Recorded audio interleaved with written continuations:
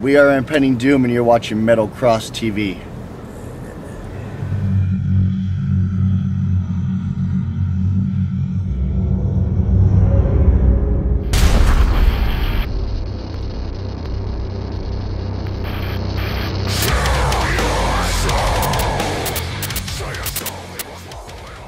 This is Chris with Metal Cross. We're here today with Impending Doom doing a face-to-face interview. Guys, why don't you go ahead and introduce yourself? Brooke, I do the vocals. David, bass. So, what brought about the name Impending Doom? Where did that come from? I was just thinking of names, and I had a bunch of stupid names because I was into like really this like surgical sort of just brutal names or whatever. But then I was like, I don't think that's going to like. It's not appealing. That just sounds like, you know, it's mediocre. So I thought of the word doom, and I don't know. Something had to be before it or after it. So I was like thinking of words, and it had to be a God thing because I didn't even know what impending meant until a couple of years ago. So I think I saw something, maybe, I don't know, and. Yeah, just like everything else I make up in this band, it's kind of just made it up, and then I found out later, I was like, wow, this is like a pretty freaking cool name. I love the name. Awesome. Does it have to do with like an impending doom? Yeah, that's what that's what I was thinking. Yeah. It wasn't like I was just like impending. I was thinking something along those lines, and it just what I really meant to say is like it didn't quite hit me. Like this is such a cool name. Until later, like I was just like, Impending Doom. It sounds cool. It kind of flows a little bit. I like it. And then as I like started, we were playing shows and connecting with kids and really like defining our sound and what we're doing in this scene. It was kind of just like, wow. It's like, yeah, like it's like people. I never really say that much in interviews about like impending, your dooms and yeah, exactly. Without Christ, it's kind of I guess people just kind of. Get that because I get that a lot. Like, is that what it means? And I go, yeah, pretty much. And yeah, so I'm just really stoked on it, and that's kind of what I was thinking about it. But I didn't get the full like impact of the name until just in the world that we're living in. It's just a whole bunch of just wow. It was such a cool name that I didn't even really think of. That's why I was like saying, God just gave me some sort of inspiration because I was just like, it's a cool name. I like it. And then years later, I really like getting the gist of like, wow, it really is like an impactful name. So now the band symbol I have heard is called a repentagram. Yeah. Okay. Now, what's that all about? Made that up. All things that came out of Brook's mind, and they all happen when he's just like laying there asleep in the middle of like where Walmart sleeping on old. It was 4 a.m. in Walmart, and I was like, I was sitting on not this bench, but I was sitting in the front row.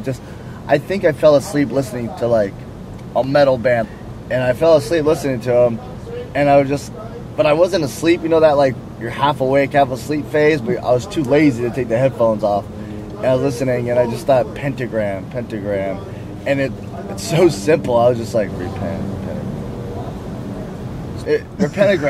And then I think David he yelled it. Yeah, David was sitting right here and he like stood up and I said it.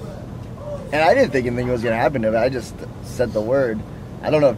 I don't think I texted our manager or anybody, but like it seems like a few days later there's like the symbol made for the idea that I had and what it is. And this is like another thing that kind of God inspired.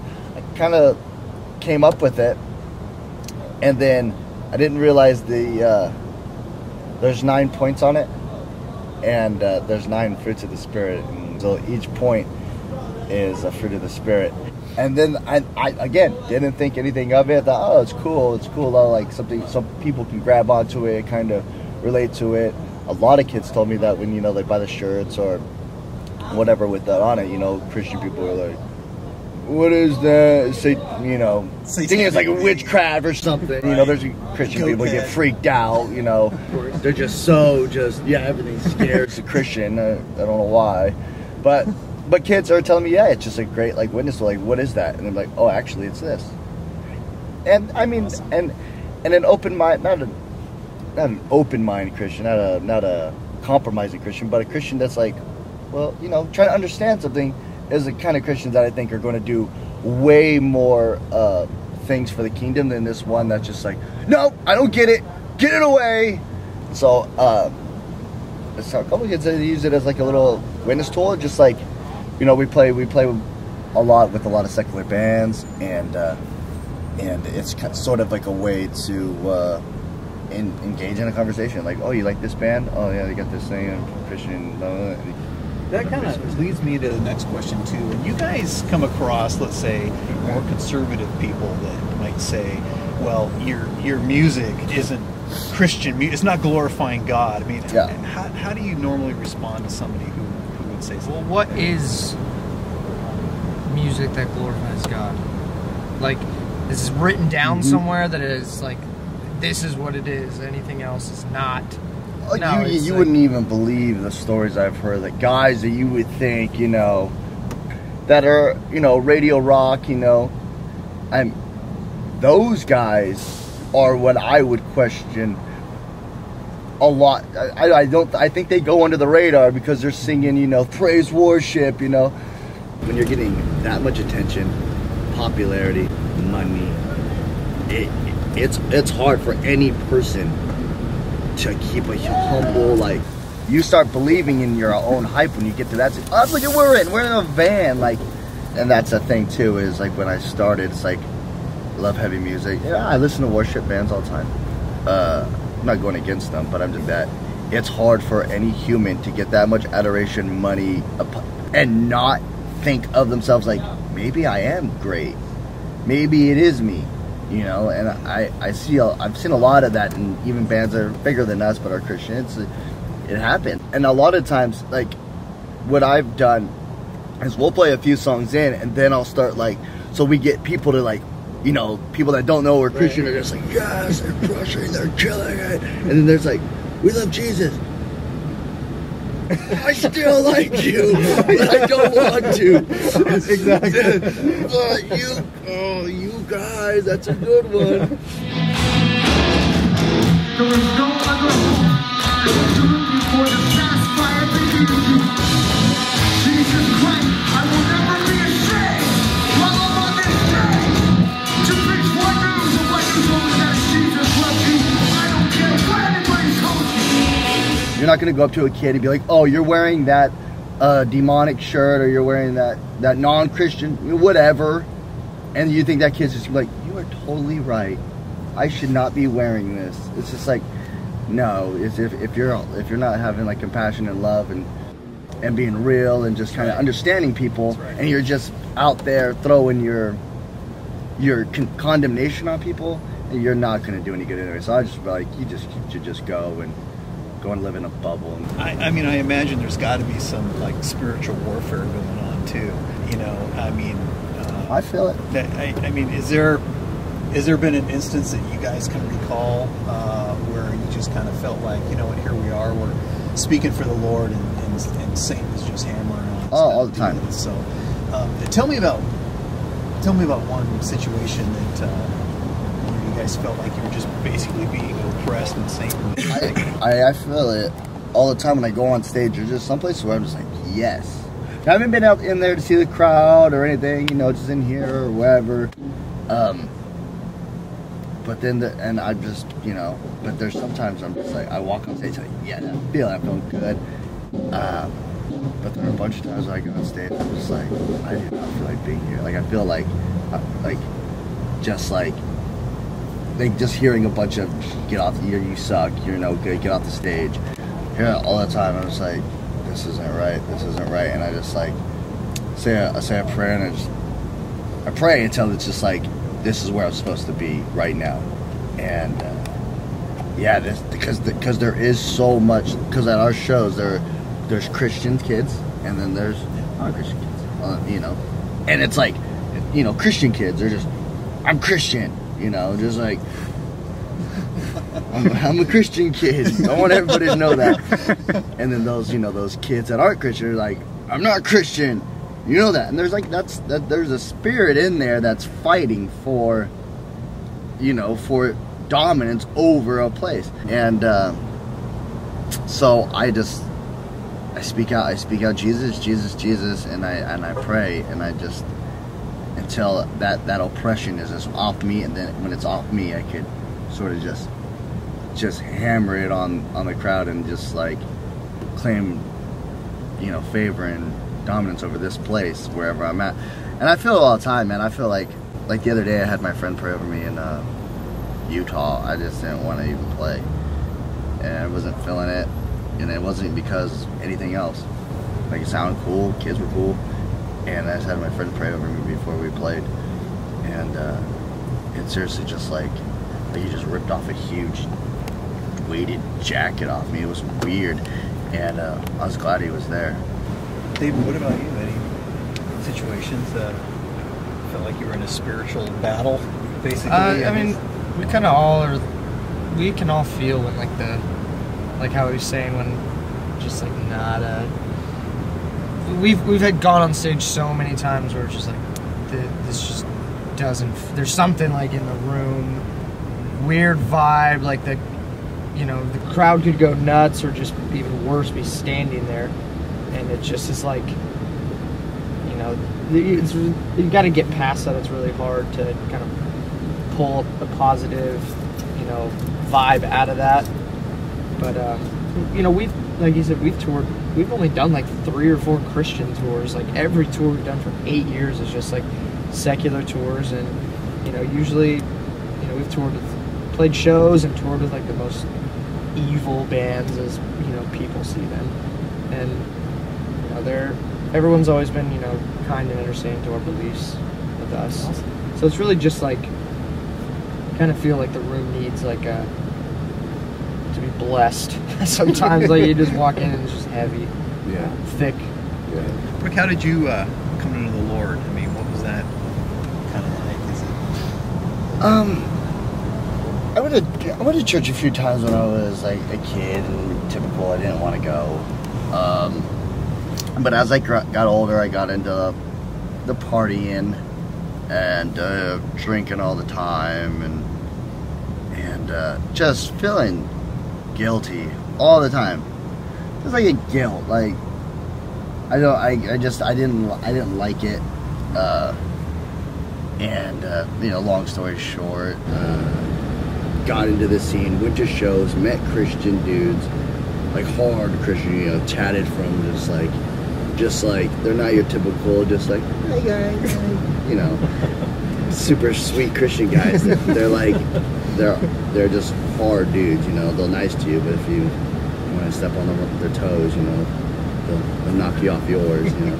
But there's just sweet dudes who just knew the Lord, loved the Lord, and got to know them and hang out with them, and I really liked heavy music, so I was like, but I was still partying, so I was like 1 foot in the world, 1 foot, you know, reading, and not even reading, just kind of just going to church sometimes and feeling like, wow, this is like preachers preaching, feeling the words, hitting me hard.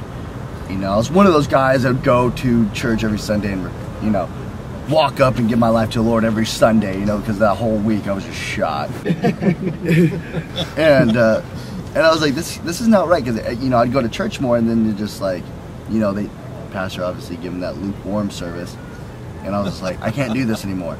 So what I did was I started band, just sort of whenever my friends called, I'm at band practice. So it kind of broke me away, because it was like, friends called, yeah, pick me up. But now it's just like, friends called, oh, I'm at band practice, or I'm getting ready to do a show. So it kind of just, and then eventually started touring. So then it was like months have gone by where I'd just be reading and get deeper and deeper and deeper, and that's kind of how I broke away from living, you know, like that, and just feeling that shame and all that nastiness. And then I started drinking tons of coffee and reading the Word. And, you know, you can't get the Spirit unless you got, you know, the strongest cup of Java in your hands. It's really bitter, and I started drinking. I was like, oh my gosh. And I was like, this is like a crazy coffee, and I know we're in Portland, so it's just like super, like, whatever, you know. And I asked the guy, because when I got the coffee and then I got the donuts, I said, what kind of coffee is this? He's like, well, it's, you know, he got into science of it. But basically he said it's liquid crack. And I was like, yeah, I'm feeling it right now. And it's good. I'm into it.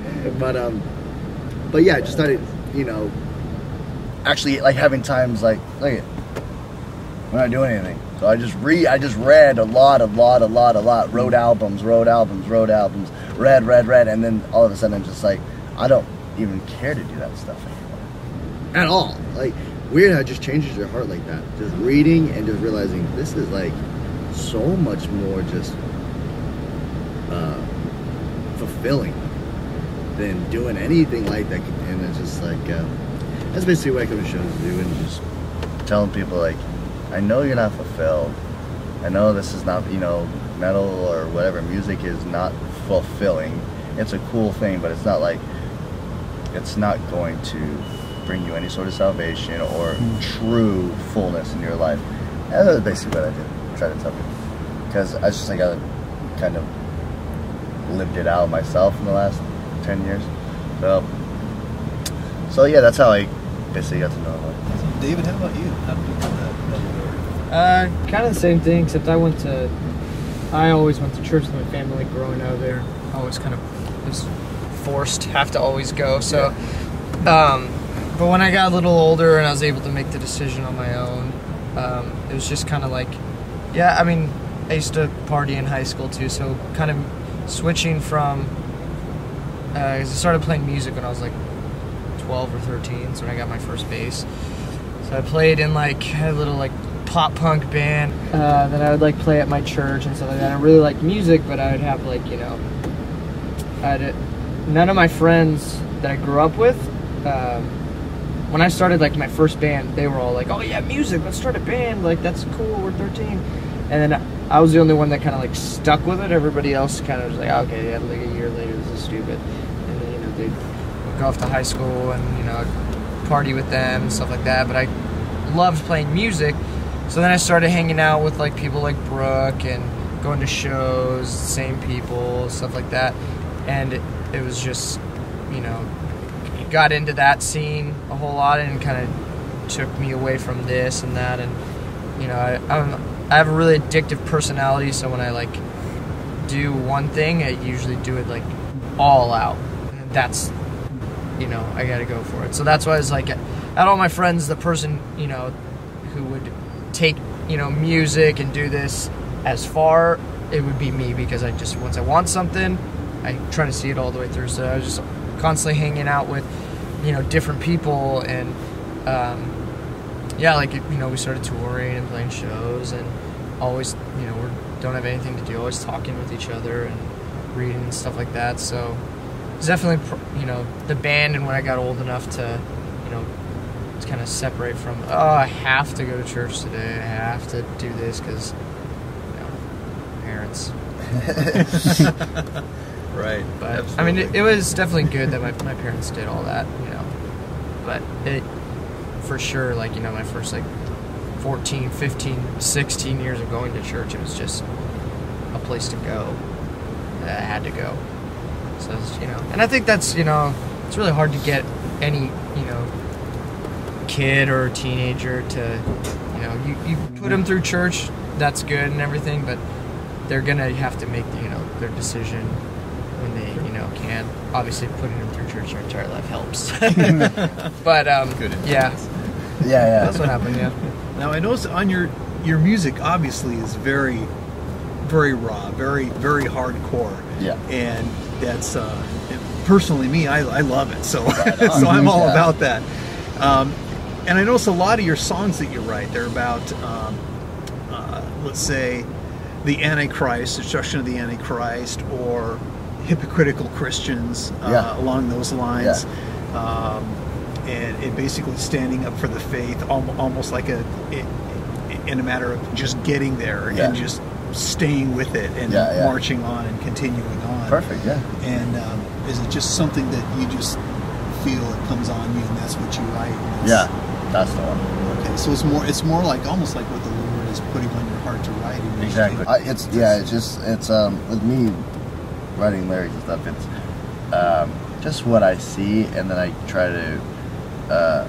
What I do is what I see traveling and just in my own personal life, and what people are, what secular bands, what they're writing about, what they're talking about, and I listen to it, and I try to understand it, and then I use the Bible to sort of, okay, this is what they're talking about. This is like their concern. They have a big following. Let me address that. So maybe a metalhead that listens to them, that listens to us, be like, oh, I like Impending Doom's version better. And we're all on the same page with. And that's kind of cool about our band that I really like, is none of us is well, I want to play like this, and I don't know, but I want to do this, and it's just no, we're all pretty much heavy, dark, twisted. No, we're all on the same page. It's we love those kind of tones and that presence, I don't know. We all just love that style of music, more than anything. It's weird. It's weird that we're all just like that. It's just if someone writes a happier riff, we all look at him and he'll even look at himself yeah, it's kind of. There's faces yeah. to make. Yeah. If someone plays a riff and we're just like that face, it's not good. But basically, it's just if the riff makes you go like that, we keep that one. Yeah.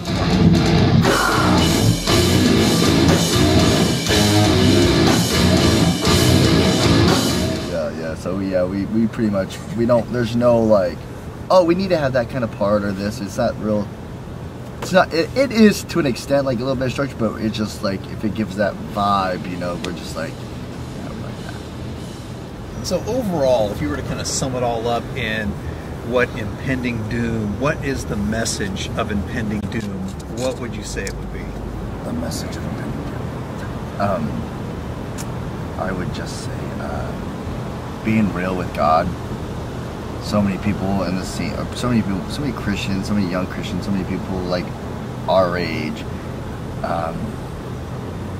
feel like they have to put on some sort of front. Feel like they have to be a certain type of person and change. Stop. That's so just elementary. That's not what God's not looking at that shirt. He's not looking. He's looking at your heart. He's looking at how you treat others, how you're loving others, how you're giving Him glory and not yourself, And it's just when we kind of go back to the fundamentals of stuff and just break off that whole religious sort of attitude of just, you got to follow the 10 steps. You got to follow this program, and then you can go to heaven, and then you can teach people about Jesus. It's just no, man, what I want to do is I just want to break those chains off. That's Satan. Those are lies. And I just want to tell kids, just come to Jesus. The rest will just come. Like all of us that are saved, it's just we all brought our baggage, and like I said earlier, I was drinking, I was doing that, I was just living a life of nothing. And I just started reading. I started getting more into church. Started playing more. And I just God just went, you don't need that anymore, do you? No. And then he's okay. Now you tell people about that. Tell people what I didn't know. And that's basically what I do. That's our message is just be real. Stop trying to live this, and it's so easy to be fake nowadays with the internet stuff. It's just stop being fake. Be real with God, and it'll change your life. Just be God, I got this problem, I got this or whatever. God sees it anyways. You might as well just acknowledge it and just say, God, take this away. And that's basically what I want to do, is like when kids come up to me and they want to get super theological or something, like it's impressing me, or I don't know what it is, but it's just like, well, when's the last time you read your Bible? Oh, I don't do that really. Or when's the last time you prayed? Oh, no, I don't have time. I was like, well, those are two basic fundamental things you need to just stop, like, getting into the criticizing aspect and just get to the heart and get in relationship with Jesus. Done. You know, nothing. I'm not gonna. You're wearing your satanic shirts. You're drinking your booze. You're smoking a freaking fat blunt right outside my van. That's secondary. Let's get you to know Jesus, and then that stuff will just. I'm not gonna be like, hey, you're smoking weed and doing that. That's bad. While, you know, I'm a sinner as well, and then so. That's not my main concern. My main concern is, you know, you're loved. You know Jesus, He loves you. Ah, F that. Okay, just letting you know. Have a good day, man. Basically what I try to do. I don't try to look at that other crap, you know. I don't condone it. I don't say, you know, be an alcoholic, you know, but I'm not gonna. The matter at heart is you need to know Jesus. Other than, you know what, this flesh is gonna die. Where's your spirit going? So that's what I want to say. That's my. I guess I wasn't too quick, but that's awesome. Right on. Yeah. All right. Well, hey, thank you guys. I appreciate your time. Yeah, man. David, Brook, thank you so much. Thanks, Appreciate man. it. You bet. Thanks. I know we're a Christian band. I know that goes against everything every metalhead has ever heard. I'm gonna tell you, there's no condemnation here, man. We love you. We appreciate you, no matter what you believe in. Honestly, I'm at the merch table. I just come up here, I share my beliefs. I love you guys so very much.